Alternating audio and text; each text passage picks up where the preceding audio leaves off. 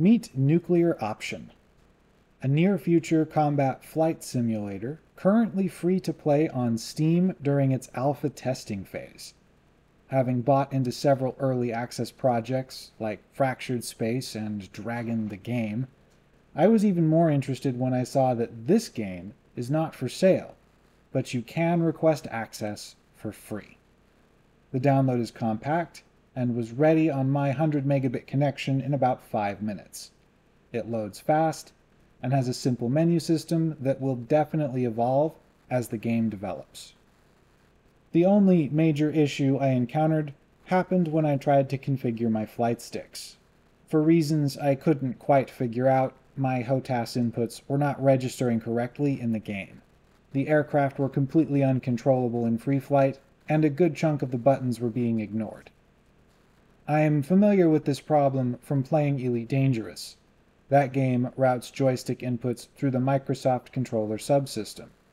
It's a quick and easy way to program games for use with basic flight sticks, but can only read something like 30 inputs per device, just enough to accommodate an Xbox Elite controller. I use a Virpil flight stick and throttle with over 100 buttons in total.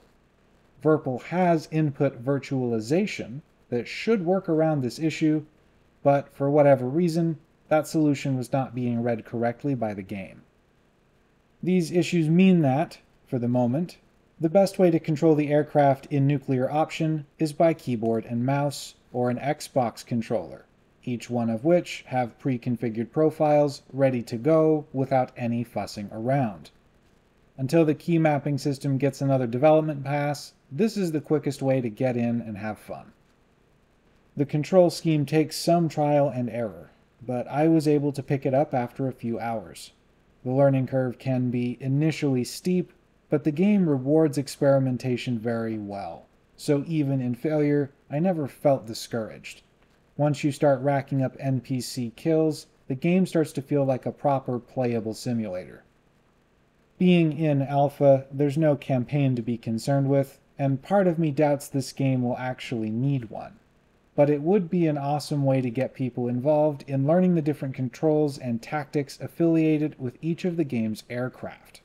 Here's hoping we get there eventually. The game presents a series of missions available under a menu by the same name.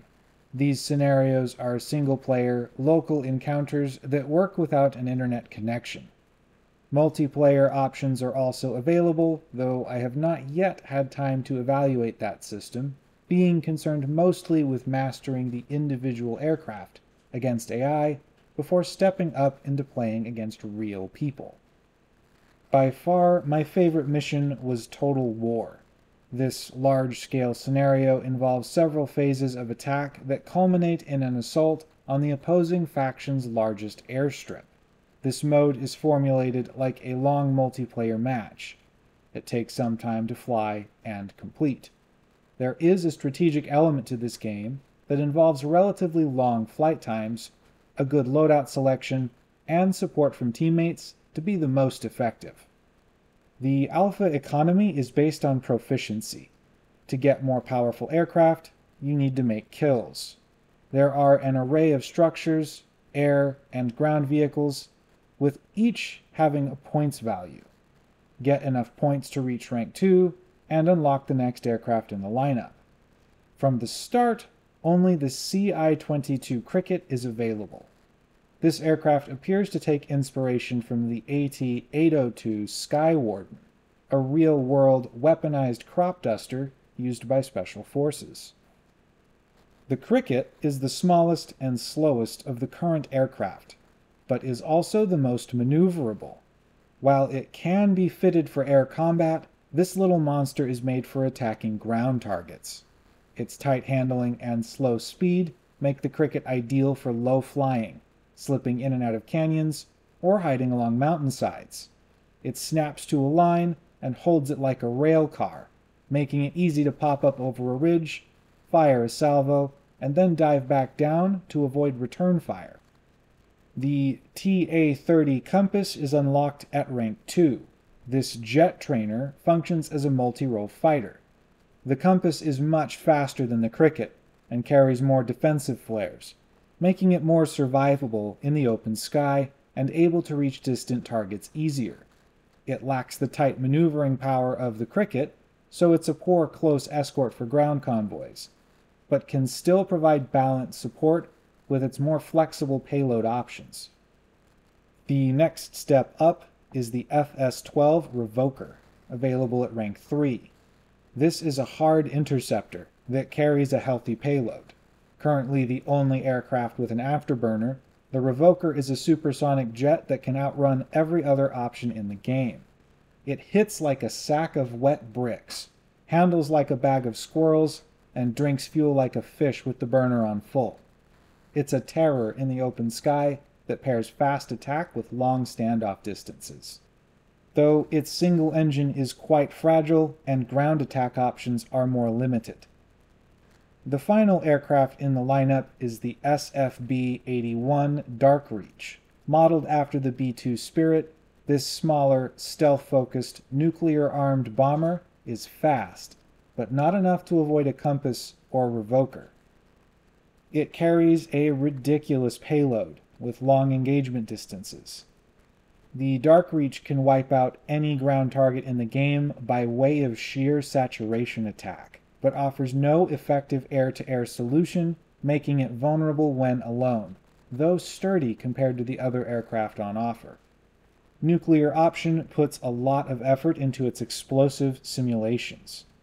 Nuclear warheads deployed by the Darkreach showcase this tech in dramatic fashion, but the smaller ordnance options use the same system.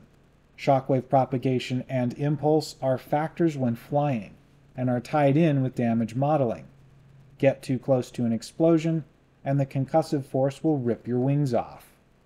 Damage modeling is based around modules, much like War Thunder, so the aircraft models will always break along these blocks, but there are a lot of them on each aircraft, so when they come apart the effect feels very satisfying.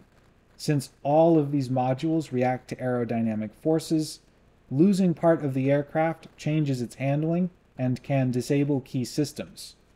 It's possible to be thrown into spins or spirals that cause further damage and even disintegration. At one point, I caught myself watching NPCs duke it out just to see how the different models take damage and break apart. It reminds me of building Lego spaceships as a kid, and then inevitably throwing them against a wall or the floor just to see how they will shatter, so that I can put them together and try again. Nuclear option isn't permanently free to play. At some point, this game will leave alpha and everyone will be expected to buy in. It's not a fundamental industry mover, but it is a competent prototype built by a small team. I have logged about 12 hours as I write this, and the game has not crashed a single time. Nor have any game-breaking bugs manifested in offline play. Everything that is deployed in the game is working great, making it one of the best alpha-level experiences that I've had in a long time. I highly recommend this for fans of simulator games. These guys deserve success, and they need more publicity than they are getting for what they have built. Comment the weapon or vehicle you want to know more about if you want to see me make tutorials and overviews for each vehicle and weapon, and I'll be sure to take note. My total audience is small, so the comments I receive will carry more weight than on larger channels. Also, consider sharing this around, especially if you end up downloading the game, as you probably know someone who would also enjoy playing it. That's all I have for today, so I'll catch you all later.